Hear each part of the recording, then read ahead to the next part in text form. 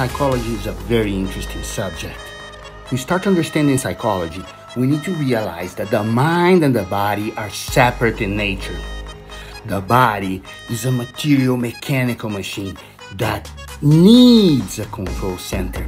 And the mind is that control center that makes everything you feel go through you, ultimately making you do things you don't know how to explain why and how.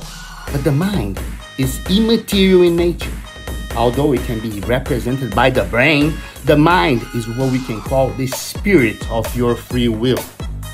Psychology is what you can use to understand and activate the spirit of your own free will. Because certainly, if you don't, others that know the tricks will control you. You don't want that to happen. Neither do I. Because you know some people and governments study these things in depth. They understand every single aspect of it.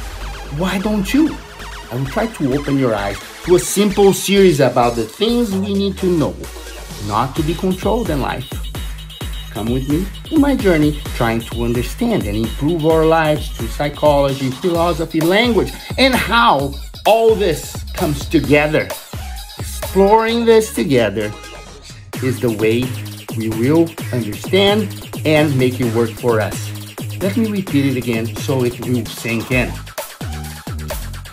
I'm not going to repeat it. I'm going to say psychology is a subject that is explored and tested for years but not talked about enough.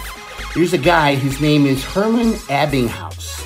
He's an early German psychologist, and he once said, and I quote it, "Psychology has a long past but only a short history." Close quote. So we should wonder why that is. Why this is not talked about enough to us. Allow me to help you think about those things by finding the right information so you can use it for your own benefit. Let me repeat it again so it will all sink in. I love TikTok because it repeats to you.